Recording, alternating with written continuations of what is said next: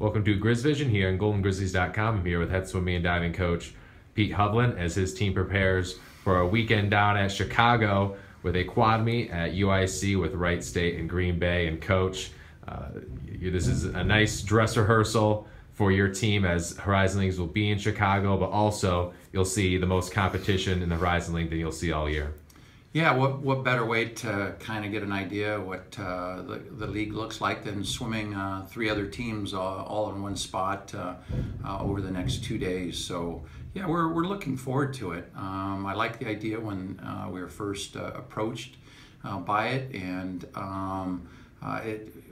swimming at Chicago, getting an opportunity to swim in the pool that we're going to be competing at later in February for the championship, I think is a bonus.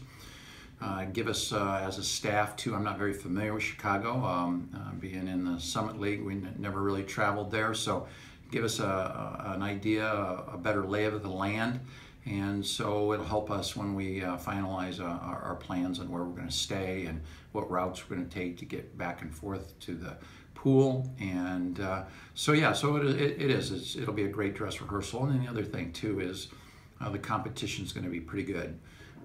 So we're bringing everybody, and we'll be swimming the entire conference slate of events, I think, except for the 800 free relay.